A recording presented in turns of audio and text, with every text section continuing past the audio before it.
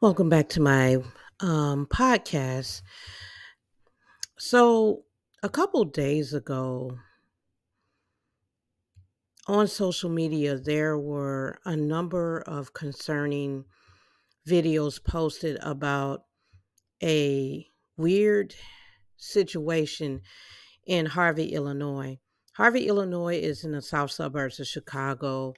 It is a low income community, and it's a little rough in Harvey, Illinois. I used to go through Harvey, Illinois when I would take the bus from the city out to Chicago Heights and then go out to my mom's house. And I also lived in Sauk Village at one point, so I used to pass through Harvey all the time.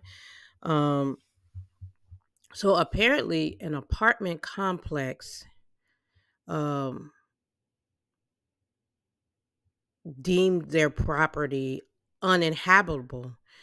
But instead of doing the right thing, these people boarded up the entire apartment complex. So just imagine this: you're elderly or you're bedbound and you cannot get out of this apartment.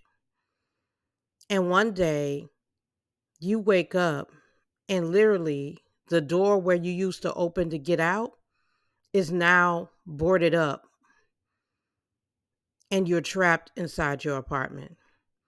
When first started seeing these videos pop up, I'm thinking to myself, you got to be kidding.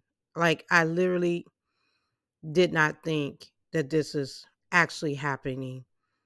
That I said, why would they do this? And the only reason why I knew about this is because some, I guess, social organizations or concerned citizens in that area saw that it was boarded up. And then as they went up, I guess they knew some people that live in the property. And these people were like concerned because they can't get out of their apartment. I believe the sheriff's office, Thomas Dart, whoever was actually reached out to, and then finally it hit the news a couple days ago. But this has been trending on social media for over a week now. I don't know whose bright idea it was to literally, physically put board up a place without verifying that everybody had left. I guess this property is so bad that people actually left, but you need to make sure that everybody has left before you board up the whole thing.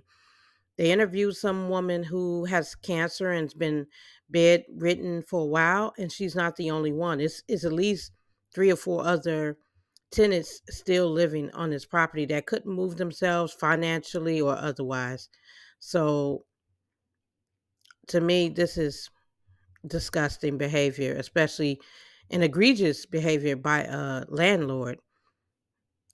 I will keep you posted if I hear any more about it. But yeah, this one kind of grated my nerves because some of these people cannot, all of these people can't move themselves if they've been trapped in. Like, how many other properties in America have been done like this?